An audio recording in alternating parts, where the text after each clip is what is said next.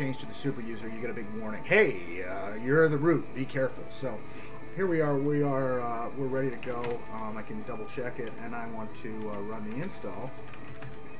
And the command is // meaning this directory, and trigger that. So here we go. The Domino install is now starting up, which is kind of nice.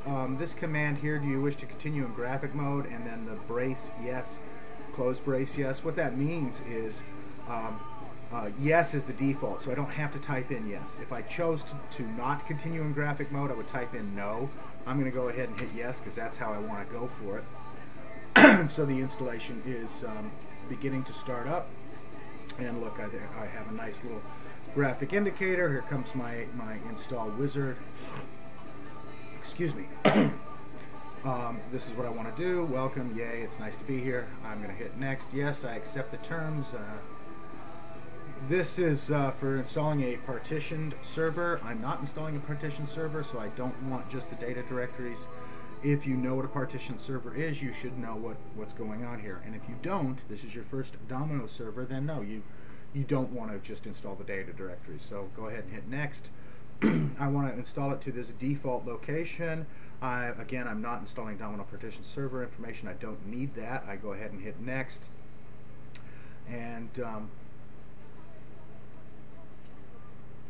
there's my data files directory. And did I hit next too many times? I'm missing the user. So hang on just a second. I'm having a little moment. All right. Well, it's local notes data, and if you recall, that's where we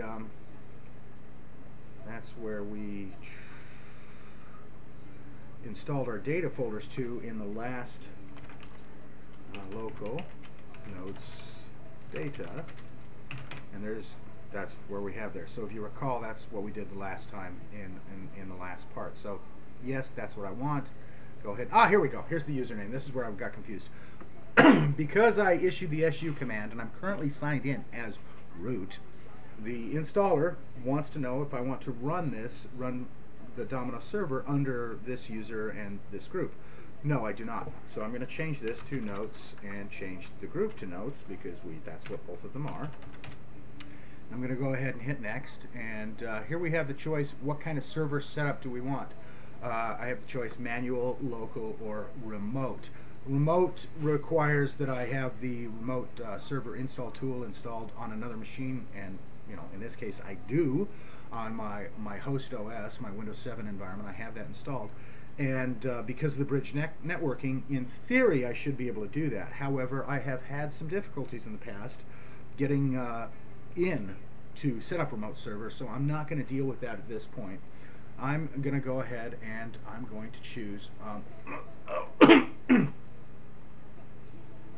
excuse me, I'm going to go ahead and choose manual, and I'm going to go ahead and hit next, and there's our Domino Enterprise server. That's the one I want to install. I'm going to go ahead and hit next, and I should get a summary window here, and there we are. There's our summary window telling me all the fun stuff that it's going to install, including the magic X pages. Yay! I'm going to go ahead and hit next, and this thing should get started. Oh, I forgot. Here's the nice warning. Warning, Domino doesn't support this system, version 11.1. What does this mean? I'm running OpenSUSE, and I'm running OpenSUSE 11.1, and Domino is not approved yet for this.